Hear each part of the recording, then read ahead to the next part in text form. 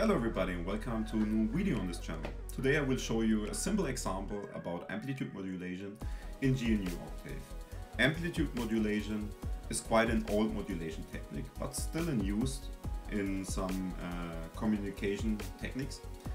And as the name already indicates, amplitude modulation means that we are modulating the amplitude. So we have a signal that we want to transmit, for example, a music signal, speech or whatever. And we take the signal, and with this signal we modulate the amplitude of another signal.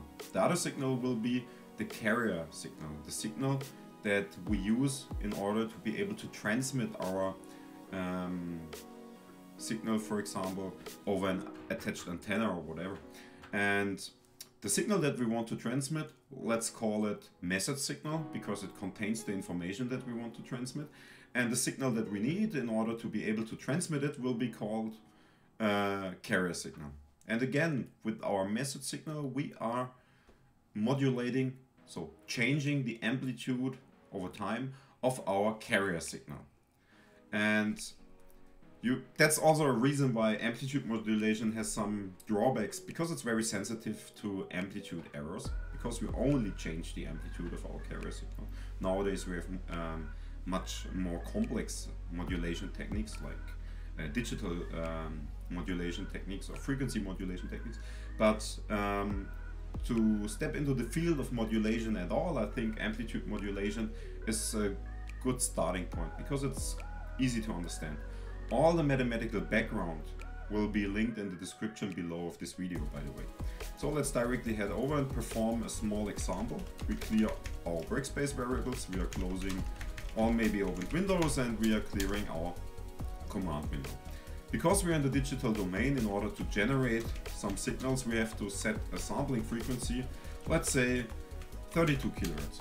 Arbitrary value, it has to be at least twice as high as our highest frequency component. And then we need a message signal, so the signal that we want to transmit. Here we just take a single carrier, so a single sine wave or cosine wave, let's say with a frequency of 100 Hz. Again, this could be any signal, like a voice signal or music signal. And we need a time domain vector in order to generate the signals. So the time domain vector will start at 0, incremented by 1 divided by the sampling frequency, and we are going up to 10 periods of our message signal. And then our message signal xm will be a cosine, for example, or could also be a sine wave or chirp or whatever, 2 times pi times fm times t. So this is the information that we want to transmit, a simple carrier with the frequency of 100 Hz. And for sure, as every sine wave, we have to determine here an amplitude. And in this case, I take 0.1. And here it's something that is important for amplitude modulation, which is the called modulation index. The modulation index is the ratio between the amplitude of our message signal compared to the amplitude of our carrier signal that we will generate in a minute. So in our scenario, our amplitude of our message signal is 0.1, and in a second we will generate a carrier signal that has an amplitude of 1. So our modulation index will be 0.1. And it's important that the modulation index fulfills some criteria, in this case being below 1, and to be able to demodulate our signal on the receive side without losses. Okay, so then we need our carrier signal, and the carrier frequency is much higher than our highest frequency of our message signal. So let's say we take 2 kHz and we generate our carrier signal by using a sine wave with an amplitude of 1, because modulation index, sine 2 times pi times fc times t.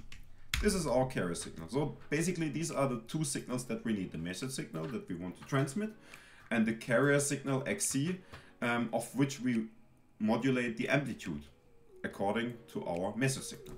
And our amplitude modulated signal follows the following formula: xc plus 1 multiplied with, xm plus 1 multiplied with xc.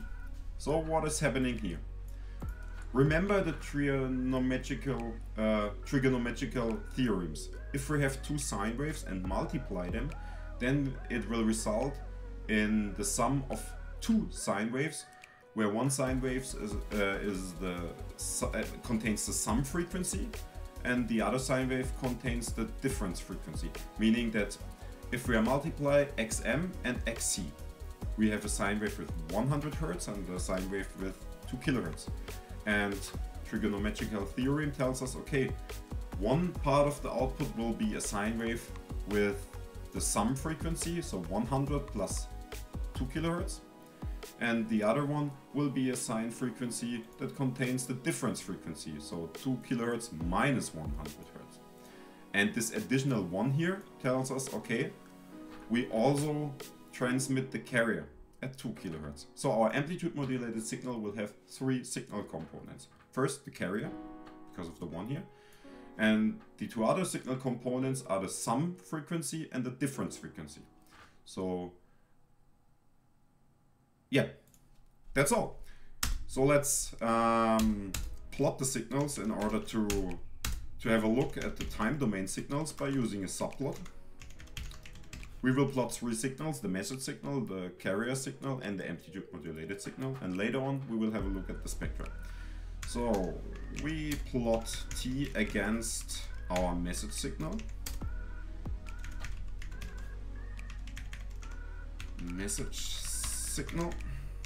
And the second subplot will be our carrier signal. And again, the carrier signal is needed in order to transmit our message signal. And the amplitude of the carrier signal, according to this formula here, gets modulated with the message signal. So we have xc. Then we have here the carrier signal. And then our third signal is our amplitude modulated signal. So we plot t against y, title, amplitude modulated signal. And let's fire it up and have a look. So I will change the window that you can see what we just generated. And here it is. So here you can see the three signals. In the first row, we have our original message signal. So our voice, music, any signal that contains information that we want to transmit. In order to be able to transmit that signal, we use a much higher, in frequency much higher, carrier signal. The carrier signal here is a carrier frequency of 2 kHz. And what we can see in the third row is the amplitude modulated signal. And as you can already see, the envelope of the amplitude modulated signal corresponds to our message signal. So the information that we transmit is contained in the amplitude change of our carrier signal. And a quite easy way to demodulate, so meaning to reconstruct our message signal from our AM signal, is to use a diode, for example, an envelope detector that outputs us only the envelope of our AM signal, which is our message signal. So, but now let's have a look at the spectra, because as initially said, there will be three frequency components according to formula in line number 40. So to generate the spectrum, we are using the FFT, and when it comes to FFT, we have to determine the length of the FFT, and the length will be set here to the length of our signal Y, amplitude modulated signal. And we need a frequency vector in order to plot it. Here we have a real valued signal, meaning that we have negative and positive frequency components. So we start from minus half of the sampling frequency up to half of the sampling frequency in order to plot our spectra. And our spectrum will be FFT from Y with the length of n FFT. Quite easy. And then we create a new figure and plot our frequency vector against our spectra. Our spectra is a complex vector, so we have to take the absolute value. And the output of the FFT is arranged in a way that the positive frequency bins are on the first place, and then on the second place the negative frequency bins. But for visual representation we want to have the negative frequency bins on the right side and the positive on the left side. Therefore we can use the FFT shift command in order to rearrange our frequency bins from our calculated FFT. And because we want to plot it logarithmically, we take 20 times the logarithm of base 10. That's it, that's the plot of our spectra. And we are turning on the grid because the plot looks nicer, and we give it a title called AM Signal Spectrum. So we fire it up. Oh, we have a syntax error. We have a syntax error. Where's the syntax error? Oh, we are missing here. Okay. I can already see it. Now I have to show it to you. This is the old figure. So. And here it is. So what do we have here? Again, we have a real valued signal. That's the reason why we have negative frequency components and positive frequency components. Forget about the negative frequency components, we will only have a look at the positive frequency components. So, what do we have here? We see here 3 frequency components. And this is what we have already discussed. Amplitude modulation produces 3 frequency components. The dominant component here is our carrier signal at 2 kHz. There's the peak. And then, because of the multiplication of our message signal and our carrier signal, the trigonometrical theorem tells us it will produce on its output 2 additional frequency components, one here and one here.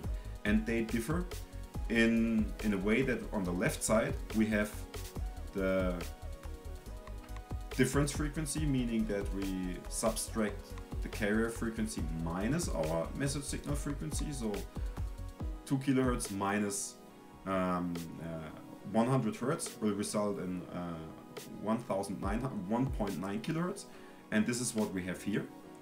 We are not completely hitting 1.9 kHz, so you would expect the peak here. This is because of the spectral leakage. If we would take a higher sampling frequency, we would see the peak here. And the second component that arises from the multiplication of the message signal and the carrier signal is the sum signal, so the sum of the carrier frequency and the message signal frequency, which is 2 kHz plus 100 Hz, so 2.1 kHz, which we have here. So as expected, we have here 3 frequency components, and the dominant one for sure is the carrier, because we have chosen according to the modulation index that our message signal amplitude is lower compared to our carrier signal amplitude because of demodulation issues. You can read it in the description below of this video. So yeah, that's it. That's a quick and dirty and very fast example and introduction to amplitude modulation. I hope you liked it, and so we can go back to our workspace. And then I would say we will see us the next time. Bye bye.